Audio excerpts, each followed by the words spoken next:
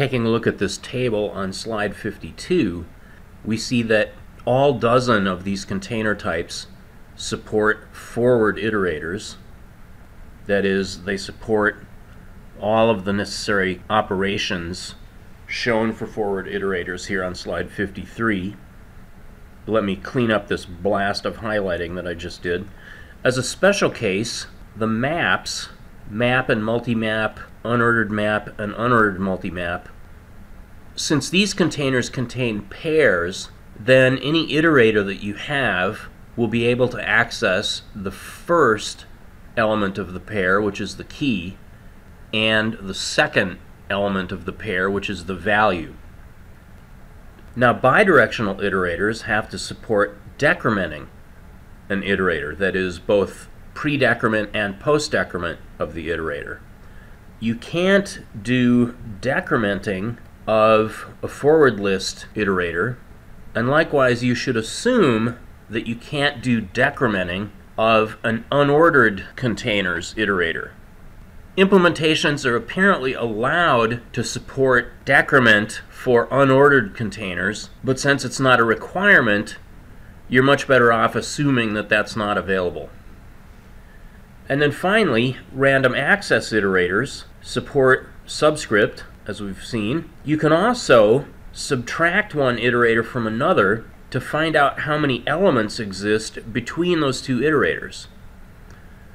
You can add arbitrary integers or subtract arbitrary integers. You can do plus gets and minus gets. And you can do relational comparisons on these iterators, more or less as though these iterators really were pointers. Now, among these dozen container types in the standard library, the only ones that support random access iterators are vector and dec. You can add or subtract integer offsets from vector and dec iterators. You can use subscripting and subtraction on vector and dec iterators. And you can do relational comparisons of vector and dec iterators.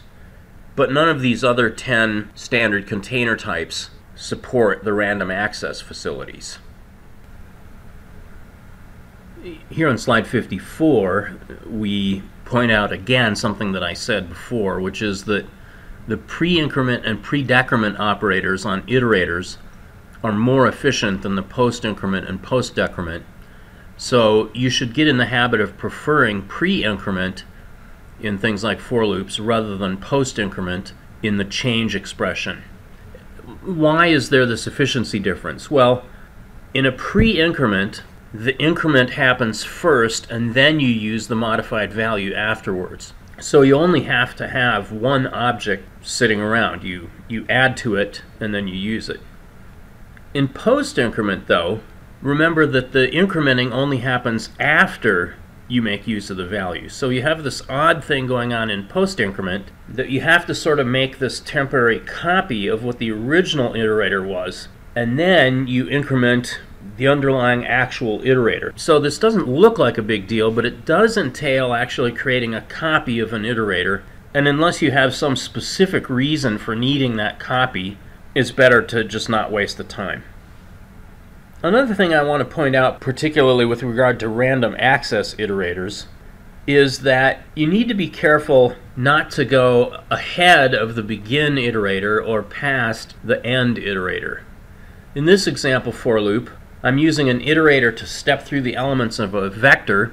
We know that a vector has a random access iterator, therefore we could compare whether our iterator is less than v9.end, which makes this look even more like a typical kind of for loop that we would use with an integer subscript or with a pointer.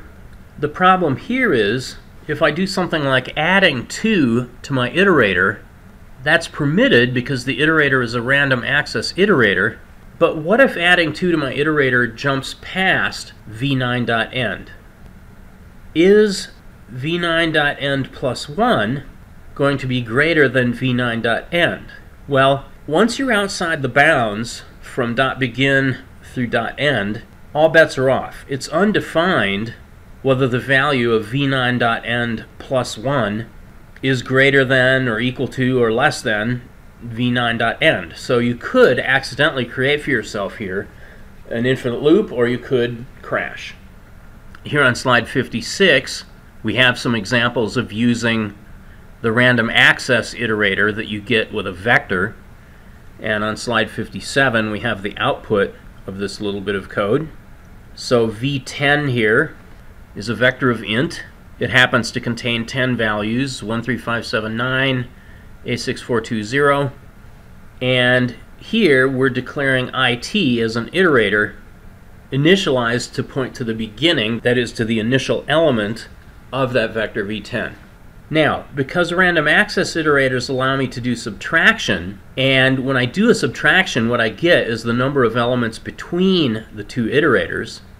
If I subtract from v10.end, this iterator, which currently is v10.begin, what I'll be told is that there are 10 elements between the end and the beginning.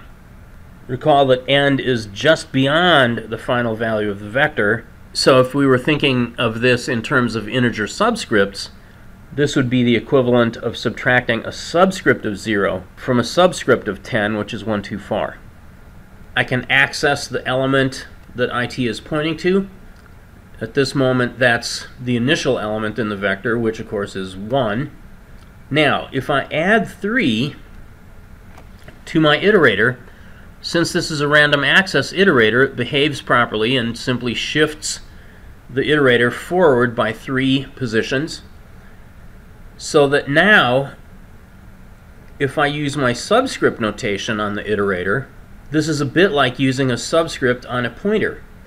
The iterator is, quote, pointing at, unquote, the 7, so it sub 0 at this point is 7. I can use negative subscripts, just as I could if it were an array or a pointer. It sub minus 2 is the element that is 2 before the 7, which is going to be the 3. And if I set my iterator to the end minus 4, well, the end is going to be just beyond the 0, so minus 1, 2, 3, 4. The end minus 4 is going to be pointing at the 6. Okay, so the subscripting, the subtracting, the plus gets, these are things that random access iterators can do that forward iterators and bidirectional iterators are not able to do.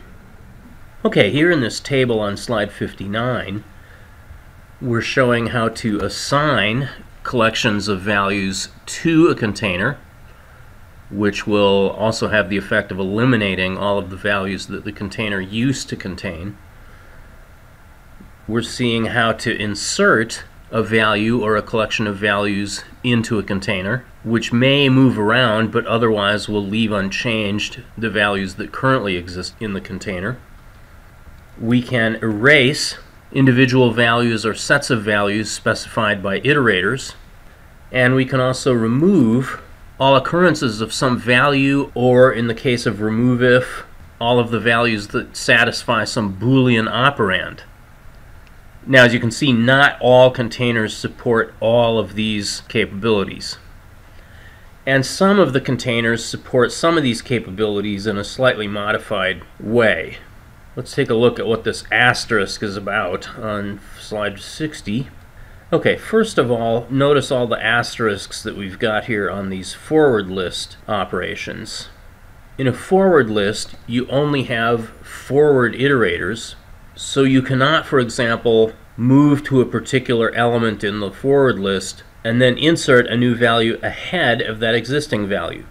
If you have an iterator for an element in the forward list, then in order to insert a new value there would entail modifying the previous element in the forward list, and that would require going backwards, which you cannot do. So for the forward list, instead of insert and erase, we have insert after and erase after.